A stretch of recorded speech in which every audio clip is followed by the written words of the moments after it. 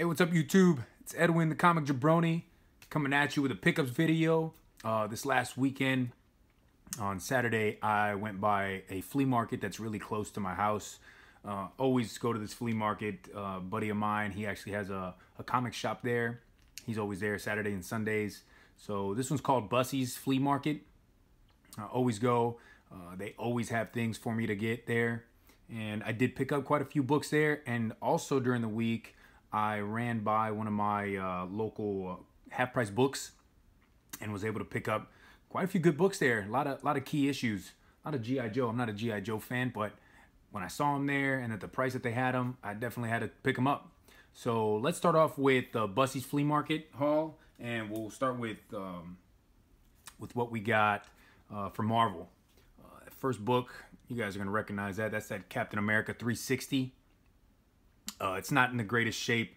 I mean, it looks nice, but then when you look up here in this right corner, it has, it's torn there. But my buddy Robert charged me $1 for this book, so I couldn't beat it. This is the first appearance of Crossbones. I've never had this book, and figure, you know what, for $1, I'll take it.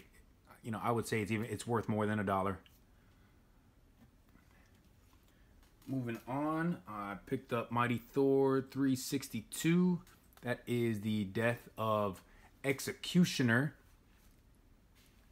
Let me see if I can move this light out of the way a little bit easier. There you go. So this is Mighty Thor 362. This is the death of Executioner. And if you've seen that last Thor Ragnarok, you recognize he was in that movie. Kind of in the same pose actually too with the M16s. And it's a newsstand copy as well. I dig those newsstands. Another Mighty Thor 380. Small key. This is the death of the Midgard Serpent. There's a lot of books this week, guys, so I'm gonna run through them pretty quick here. Spectacular Spider-Man 138. It has it as the first full appearance of Tombstone. I looked online, it said cameo appearance, but when I read it, he's in there a lot. He's in there for at least 2 pages, and he speaks. Now, he doesn't say his name, but he's in there, so I would call it the first full appearance of Tombstone. And again, it's that newsstand copy. Dig that. Another Spectacular Spider-Man. This is number 90. This is a key because this is the first appearance of the black suit Spider-Man. Now, this came out at the same time that the Marvel Team Up came out and Amazing Spider-Man 252. Now, 252 is definitely the hotter book, the one that everybody's looking for because it has the iconic cover on there. It's the homage to Amazing Fantasy 15. But the other 2 books, they're hot too. I definitely know that Marvel Team Up, a lot of people are looking for it right now. And if I were you, anytime you see this book, I would go out and pick it up. This is also the first appearance of the black suit. A newer book. This is Venom number 3. This is the second print. Dug this. I wasn't here when this book came out. I was still in California, so definitely glad I got this. I have the first print of it, and now I got the second print. I dig that cover. Moving on to DC, I picked up this Brave and the Bold, Batman and the Flash, number 81, Silver Age. That Silver Age goodness right there. Oh, it is. It's pretty toasty, but you know what? Silver Age, Batman, I can't pass it up at all. Can't pass it up. Move these down. Another Batman book, Batman Earth 1, Special Preview Edition. I guess this was a free book that came out. Haven't had a chance to read it. Just know that anything Batman, I'm picking it up. Got Batman 639. Picked up Batman 648. These next 2 I really like. I guess this was during a time, or maybe not. These are quite a ways away, about a year apart. But this is Batman 653. I like that black cover with a Two-Face. And this one, 833, was Zatanna on it. I know Zatanna. She's like one of those characters that there's a crowd out there that are always looking for her books, and I know there are some covers of hers that go for a crazy amount of money. So when I saw this, definitely had to take it. I didn't have it in my collection. So this is Detective Comics 833. Moving on to some of the more expensive books, I guess, that I picked up. This is that Justice League 40, and I know if you've watched my videos, you know I've told you I've been looking for this book. This is that first appearance of Grail, which is Darkseid's daughter. The price up there is definitely not what I got it for. I guess this guy, he was really trying to get rid of some of the books that he had. So, he sold them to me at a really good price. One of the other ones that he sold me at, this Gotham City Sirens #2. #1, I still haven't been able to get. That's kind of a pricey book right now, but hey, #2 has Catwoman, Poison Ivy, and Harley Quinn on the cover. So you can't beat that, having those three. Another newer book, that Justice League #5 with the Legion of Doom on the cover. Dig that. Dig that. Here's a New 52 Futures End #20. Crazy looking Joker on there. Love that. These next two, this is Hal Jordan 48. That's that B cover. And this is a connecting cover. I got the next one too. Here's Hal Jordan 49. And so if I pull these apart, there you go. Nice little connecting cover there. Dig that. Couldn't pass that up. Not a book that I'd picked up while I was looking on my local comic shop on Wednesdays. Here's an independent book for you, and this is actually my second copy of this. This is Ninja Turtles #1. It's a fourth print, and I'm totally fine with that, because the first and second print are definitely out of my price range, and the third print is getting up there as well. So I'll take a fourth print of it. While I was out there on Saturday, one of my really good friends, and he watches my YouTube channel, so I'd like to say what's up to Sam. He had picked up a couple books, maybe a couple weeks prior to that, in a little haul, and he had some books for me. He said, "Hey man, I picked up this lot, and there's a couple books in there that I want to give to you to put in your personal collection." I said, "Oh, thanks, man. Holy smokes!" So this guy, he hooked it up. He got me 2 books. The first one is this Action Comics 662, and this is actually the issue where Clark Kent reveals to Lois Lane that he is Superman. Nice to have that in the collection.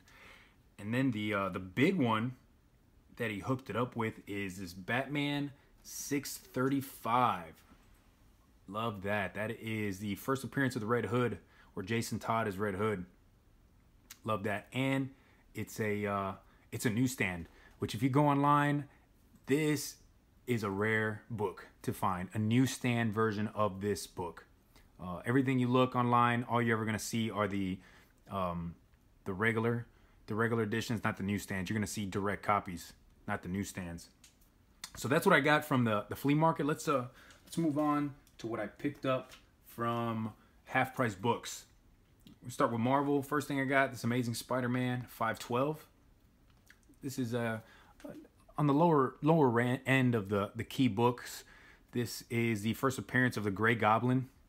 Also in this book, you find out that Norman Osborn and Gwen Stacy, they hooked up and had 2 kids. So you end up finding out about that in this book. I got a nice little run of G.I. Joe, and I wouldn't say it's not really a run because I didn't get consecutive numbers, but I went through and I picked out all the key issues that they had there, and these were some of the better copies. This is G.I. Joe 17. That's that first appearance of Ace. There's G.I. Joe 22. First appearance of Duke in Roadblock. Now, if my memory serves me correctly, I believe it's Roadblock that was played by The Rock in that G.I. Joe movie. And Duke is also one of the bigger characters in those G.I. Joe movies. Here's 32. It's first Blowtorch, first Lady J, and first Ripcord. This is a big one. This is 40. G.I. Joe number 40.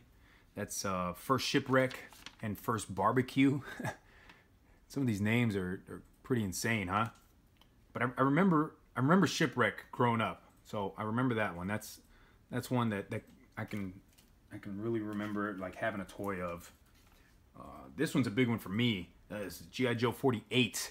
That's that being a wrestling fan, especially a wrestling fan in the late 80s, early 90s, Sergeant Slaughter. He was a huge character, and this is his first appearance in comics. First appearance of Sergeant Slaughter. And it's funny how he looks exactly the same in the comics like as he did in wrestling. So they definitely mirror his look.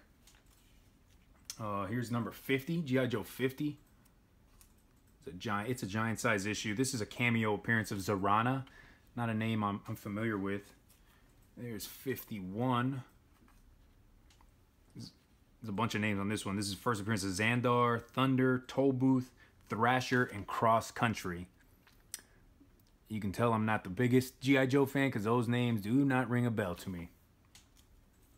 And the last G.I. Joe book I got, 59. This is first Jinx, Tunnel Rat, Outback, Blind Master, and Raptor. So to me, it seems like the later issues, they just started throwing all sorts of names and new first appearances of people into the issues. They were definitely trying to sell some toys back then, because how it goes for I know it's for G.I. Joe and for Transformers especially, the cartoon and the comic books, it was all just a way to sell toys. So the toy industry is where they wanted to make most of their money. So the comics and the cartoons is where they would feature the characters, and then the kids would tell their parents, "Oh, I want that toy," and then they would go buy the toy. So those are the G.I. Joe runs that I got. Moving on to DC. I saw this and I dug because it got a Batman and Joker on it. This is that challenge. This is number 8. This was like a 12-part miniseries. Next I picked up Forever Evil number 1. This is one of the, I think, 7. Yeah, it was a 7-part series. I do not have all 7.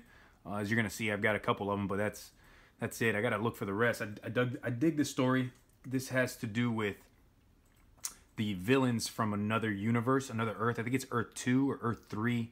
They come to, the Earth proper, or main, or whatever they call it in DC, the main Earth, and they take over. So I got number 1 and I got number 5. And I got number 6.